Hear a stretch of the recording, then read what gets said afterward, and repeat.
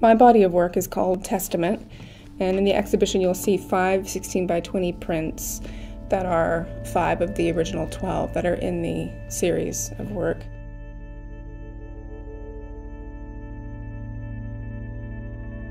The work is about love relationships, and specifically began inspired by my parents' love relationship and my watching them age together and love one another, care for each other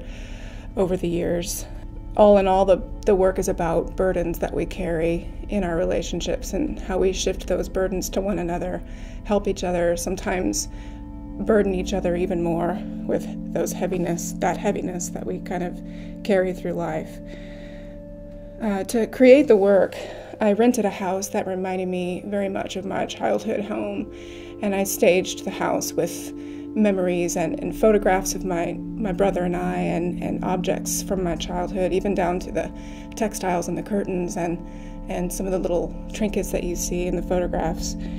Over the course of a couple of years, I began making objects, just sculptures out of materials that were meaningful to me and sort of linked back to my upbringing as a Protestant Christian. So a lot of them have biblical language like wool and clay